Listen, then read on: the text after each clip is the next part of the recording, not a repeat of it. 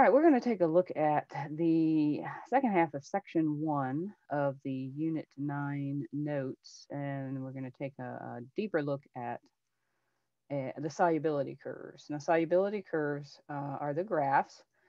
They have temperature on the x-axis, and they have the amount of water, and in this case, it's generally 100 grams of water, which is going to be the solvent. And then you have all these other lines on there. But anyway, what you're looking at is you're looking at how many grams of a substance, which is your solute. Remember, the solute is a substance that's being dissolved. And you're looking at how much will dissolve at various temperatures in 100 grams of water, which is the solvent, like I said. I found this video that's really explains it quite well. So I want to share that with you. And we're going to take a look at this video before we move on. And let's take a look. Make sure I share my sound so you can hear the video. All right, let's take a look at this real quick.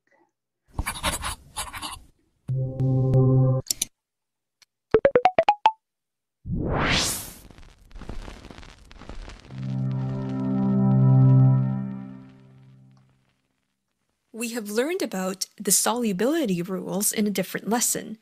These rules help us predict whether or not a salt is soluble in water. For salts that are soluble in water, some are more soluble than others at a given temperature. In this lesson, we will learn about solubility curves, which is a graphical representation of the solubility of a certain salt over a temperature range. If we were to compare copper 2 sulfate and potassium sulfate, we will find that one is bright blue and the other is white. If we tried to dissolve them in water of equal temperature, we will find that copper 2 sulfate is a lot more soluble than potassium sulfate. In other words, copper 2 sulfate has a higher solubility in water. This is actually a physical property of a substance, much like a substance melting point and boiling point. The solubility of a salt is usually measured as grams of salt per, let's say, 100 grams of water. Here is a challenge for you. Do you think solubility increases or decreases with temperature? Pause, think, and continue when you have an answer. The answer is that solubility usually increases with increasing temperature. So, if we dissolved copper 2 sulfate and potassium sulfate in hotter water, we will find that more of each salt is able to dissolve. This observation is only applicable to a solid dissolving in a liquid. We can measure how much of a given salt can dissolve in 100 grams of water at a certain temperature. We can plot solubility as a function of temperature to give a solubility curve. Here are solubility curves for copper 2 sulfate and potassium sulfate. We can see that for all temperatures, copper 2 sulfate is more soluble than potassium sulfate. From a solubility curve, it is also possible to find solubility at a certain temperature. Let's say we wanted to find the solubility of copper 2 sulfate at 90 degrees Celsius. Take a ruler and draw a vertical line starting at the x-axis at 90 degrees Celsius until it reaches the curve. Then, draw a horizontal line from the point on the curve until it reaches the y-axis. At 90 degrees Celsius, approximately 68 grams of copper 2 sulfate is soluble in 100 grams of water. To compare, at the same temperature, only 24 grams of potassium sulfate would be soluble in water. Using the provided graph, try to find the solubility of potassium sulfate at 60 degrees Celsius. Pause, try, and continue when ready. If your answer is around 18 grams of potassium sulfate per 100 grams of water, then you would be correct. When a maximum amount of a certain salt is fully dissolved, the resulting solution is known as a saturated solution. In a saturated solution, no more solute is able to dissolve. If we took this saturated solution and let it cool, it would become a supersaturated solution. This means that there is more solute than the maximum amount able to dissolve.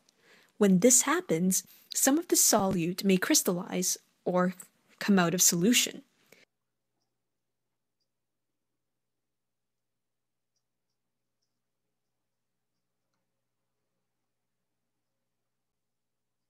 Okay, so let's go back to the notes and we'll go over the information and some of the examples. Get it to share. Here we go. All right. So hopefully that shed a little bit of light on these solubility curves for you. I think she did a good job at explaining and then showing you how to read them. All right, so let's take a look at this one. You can see that there are several different lines on them for the several different salts or substances or solutes, whatever you want to call, on there that you could read. I know it looks really complicated, but when you're asked for the solubility of something, you just find the line you need and just look at that one line. We'll do some examples in a minute. So this graph, they usually just have the 100 grams of water on the y-axis, but just keep in mind that if you had 200 grams of water, um, you would just double the solute value at a given temperature. So for example, let's take a look at, let me pick something easy here. I'm just trying to see, sodium chloride's hard to see. I guess we can look at potassium chloride here, this line. So if we look at 60 degrees, you can see potassium chloride is right there. It's almost halfway between the 40 and the 50 mark. Okay, so let's just for ease, let's just say 45. Okay, it's a little high, but we're going to say 45 just for the ease of the math. So 45 grams will dissolve in 100 grams of water. Now, we just said, what if you have 200 grams of water? Well, you just double the 45 grams. Okay, if 45 grams will dissolve in 100 grams of water, 90 grams should dissolve in 200 grams of water. Okay, so that's how you look at it. We're going to do some examples, so I don't want to get into that just yet. But just remember, you have different phases. We've talked about phases. So solids, for example, let's say you're throwing some crystalline solute into the water, and they're going to have a higher solubility as you increase the temperature. So the higher the temperature, the more soluble or the faster it'll dissolve.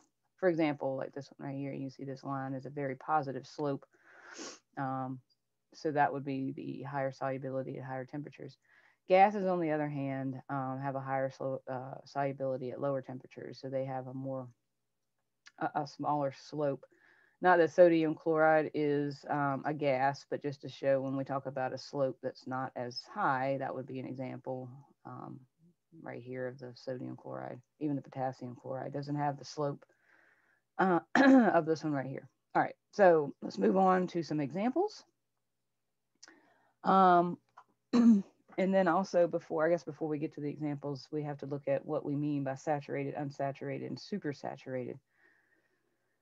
If you have a saturated solution, it means that you've reached that equilibrium where you can't put any more solute in because it won't dissolve. It'll just, fall out of solution and sink to the bottom of the beaker. Okay. Your solvent has as much solute in it as it can take that it will dissolve. Okay, saturated, that's what that means. Unsaturated means that you put some solute in, but you're less than the maximum amount of solute that you can put in it. So in other words, you can keep putting some of the solute in it, and it will continue to dissolve until it reaches the saturation point. So this is below saturation point, which means you don't have as much in there as it can take. Okay. Supersaturated means that you've got more than a maximum amount of solute that it's capable of being dissolved at a given temperature. Okay, generally what happens is it looks like it dissolves, but as it sits there, you're going to see it falling out of solution. It's going to build up on the bottom of the beaker. Okay, and the way we look at these on a curve, you're looking at the lines. Remember, we saw the lines. So if you're looking at a temperature and it falls on the line here, then you know it's saturated. That's the number of grams that will dissolve fully at that temperature in 100 grams of water. Now, if you find yourself way up here above the line, then you're at a supersaturated point. You're above the maximum amount. If you find yourself below the line, then you're at an unsaturated point, which means there's not, you don't have the maximum amount that can dissolve. Okay, so it's unsaturated. It's below that point.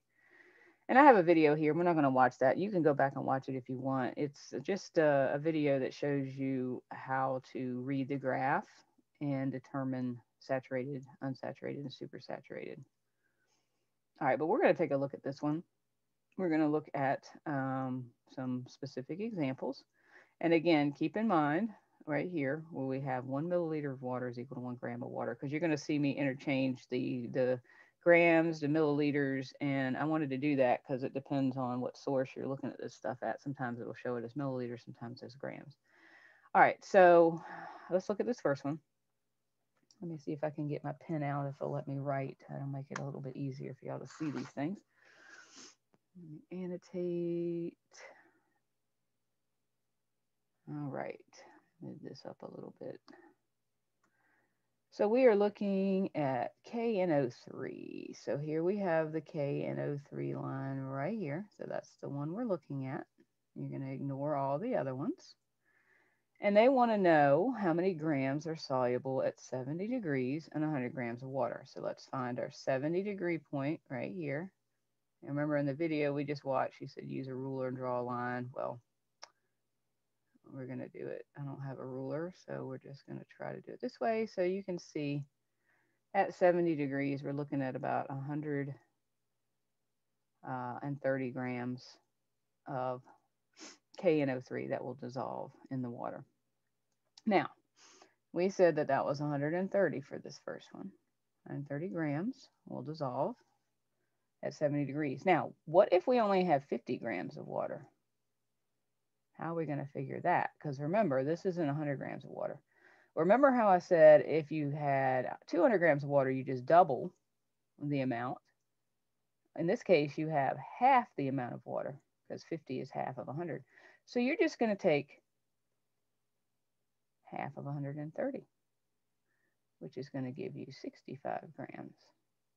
Okay. So if you have 50 grams of water, 65 grams of the KNO3 will dissolve. If you have 100 grams of water, 130 grams will dissolve. Okay, and that's how you look at these graphs. All right, let's take a look at our next one. How many grams of NaNO3? So here we're looking at this one. Okay, are soluble at 80 degrees in 100 milliliters. So let's find our 80-degree mark. There's 80. We are going to draw a line. So we're looking at this point here. I know this is not a straight line. It's terrible, but close enough. So we are looking at what? About 143, I would say. About 143 grams. It's not quite halfway between. Halfway would be 145. So about 143 grams of NaNO3 will dissolve at 80 degrees in 100 milliliters of water. Okay. Now, look what it says for the second part of the question. How many grams are going to dissolve in 200? Okay. Well, this is per 100 grams of water. So if this is 143 per 100 grams of water, and now we've doubled the water amount. So what do we got to do? We got to double 143. Now we're going to multiply. All right, so you're going to end up with 286 grams of NaNO3 will dissolve in 200 milliliters of water. Remember, milliliters and grams for water are the same thing. One milliliter of water is equal to 1 gram. So even though I'm saying milliliter here and this is grams, it's the same amount. All right, how many grams of NH4Cl? So NH4Cl is right here. I'm looking at this line. Are soluble at 90 degrees. There's our 90. So you're going to draw a line up until it intersects. And they want to know how much at 100 grams. Of course, we're dealing with 100, so we don't have to do anything to our number once we figure it out. So just draw that right on over.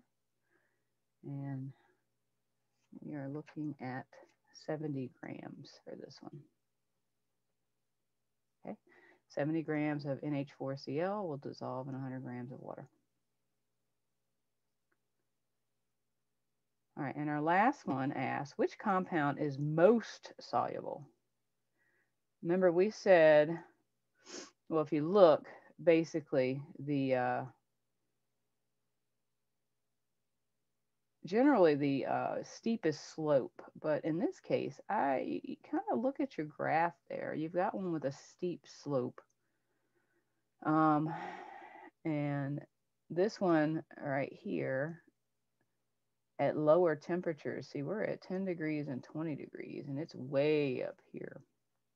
Okay, so you can get a lot more of your potassium iodide there to dissolve in lower temperatures than these other guys here. See, look how low we're. If we're looking at all these, you're only going to get up to about 90 something, and that's not all of them. That's this one right here.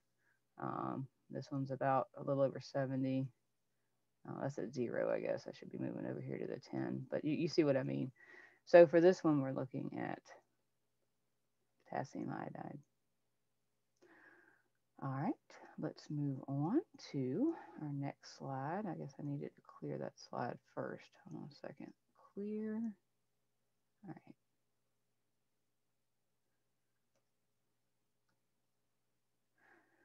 All right, so now we need to do some examples where you're trying to figure out if you have a saturated solution, an unsaturated solution, or a supersaturated solution. Remember what we said. I'm going to draw a little graph down here. When you have your line, I'm going to change colors. Let's see, let's go to blue. If it's on the line, anywhere on the line, okay, that means it's saturated. All right, if you are above the line, anywhere above the line would be supersaturated.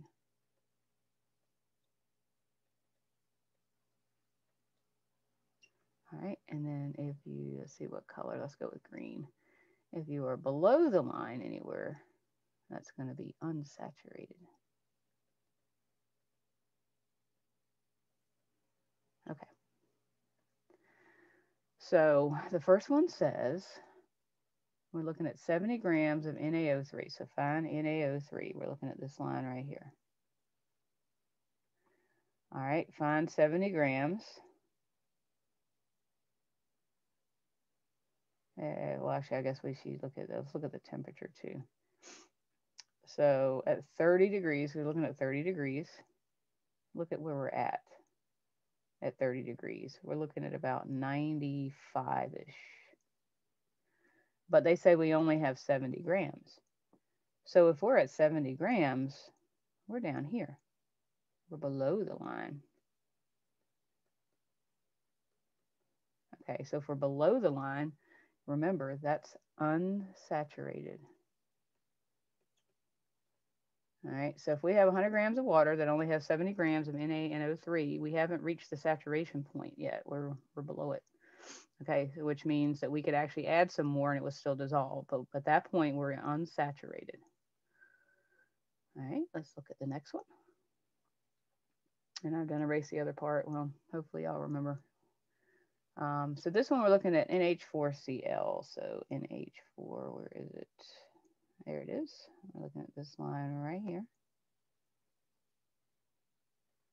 All right, and we're at 50 degrees, so find 50 degrees. At 50 degrees, we have about 50 grams that will make it saturated. But look, well, we do have 50. So 50 and 50. So for this one, it is saturated because it's right on the line. Okay, so we've met the maximum amount, and that's how much is in the solution, and all of it should have dissolved. All right, and our last one, potassium chloride, where's that? Right here.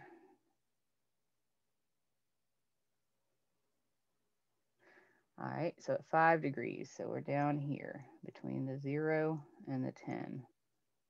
So about right there, it's just barely below the 30 mark. All right, let me take a look and see. Um, okay, so we have, what does it say we have 45 grams. All right, well, look where we're at on the line. We're right at the 30, but they say we have this much. All right, so we are above the maximum amount that will dissolve. So in this case, we are at the supersaturated point. All right, there's too much in there. What's going to happen is it's going to precipitate out, crystallize. You're going to see the little crystals sink into the bottom of the beaker because it just can't all dissolve. All right, so that's how you read the graph when you're trying to determine saturated, unsaturated, or supersaturated. All right, I think I showed you this before, but just to take a look again, sometimes they'll throw some gases in the mix. So the solid lines indicate solids, and then if you see the dotted lines, you can also figure solubility for gases as well. And remember how we said solids their solubility tends to increase with temperature? Take a look at our gas lines. Look at what they're doing. We said gases, they they're going to have a lower slope. They don't increase with temperature. Remember, pressure is the one that generally affects the solubility of gases more than the temperature. All right, let's take a look at our text for understanding here.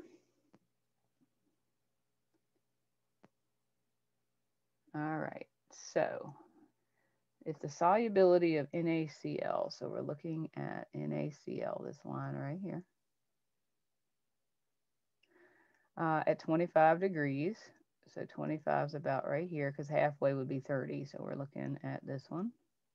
That's 25 degrees Celsius. And you're going to see that they tell you it's about 36.2 grams per 100. And like I said, we're still looking at 100. So that's about right. That's right below the 40 mark there. So about 36.2. They want to know what the mass of NaCl that can be dissolved if you have only 50 grams of water. So remember, if it's 36.2 grams in 100 grams of water, how much will it be in 50 grams? Now 50 is half of 100, so really you're just dividing the 36.2 in half. Okay, so that's going to be 18.1. Okay, 36.2 divided by 2, or halving it, will give you 18.1. So there's your answer for that one. You could also look at the chart too, I guess. Well, not really, because this is in 100. You would have to do what I just did to figure that out. Like I said, this is generally always in 100 grams. So like I said, if you half the amount of water you half the amount of solute. If you double the amount of water you have, then you're going to double the solute amount. Okay, let's look at this. Which salt solubility in water is least affected by temperature? Okay, so in other words, look at your slopes. Which one doesn't really change that much as the temperature increases? Okay, and if you look at this one right here, it's pretty flat line. I mean, it increases a little bit. So it's going to be your sodium chloride. The answer is the bottom one there, which I can't get to because that thing's in the way. But anyway, it's NaCl.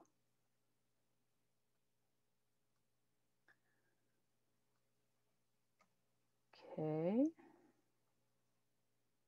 Omitted number 8. Oops, I don't want to go that far. All right. Let's look at this one.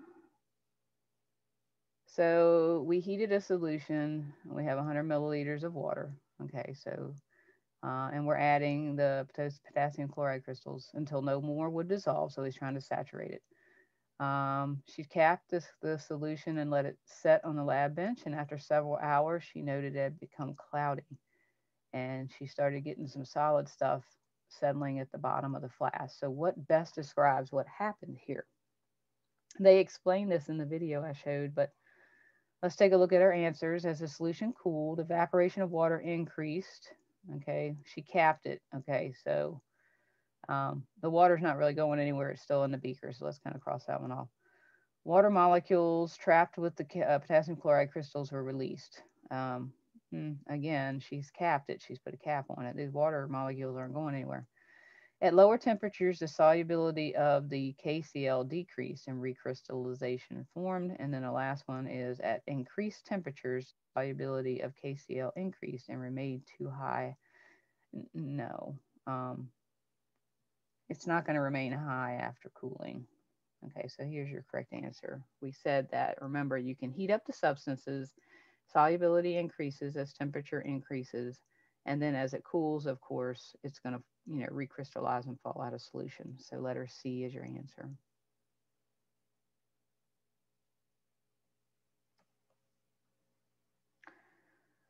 All right, let's take a look at how you would read this graph. All right, this question says, using the chart above, which of these combinations will probably form a precipitate? So they've given you a chart here. It tells you that anything with an I would be nearly insoluble. If you have SS, it means slightly soluble. Just one S means that it is soluble, and N means not isolated. I don't think we have to worry about that one. But anyway, so we're looking for, if it's going to form a precipitate, it's not going to be, the solubility is going to be lower. Okay, so let's look at these combinations and see what we get. So we have ammonium chloride. Okay, so this one right here, that's an S. We have barium bromide. Okay, right here, that also has an S. So far we've got soluble substances. Calcium chromate. So we have calcium. We got to find the chromate right here. That one also has an S, so soluble. And then we have copper 2 carbonate right here. And look, we have our I. And I means nearly insoluble. So this will be the one, the copper 2 carbonate is going to be the one that's going to form that precipitate, which means you're going to get the solid crystals forming in solution because it's just not going to dissolve.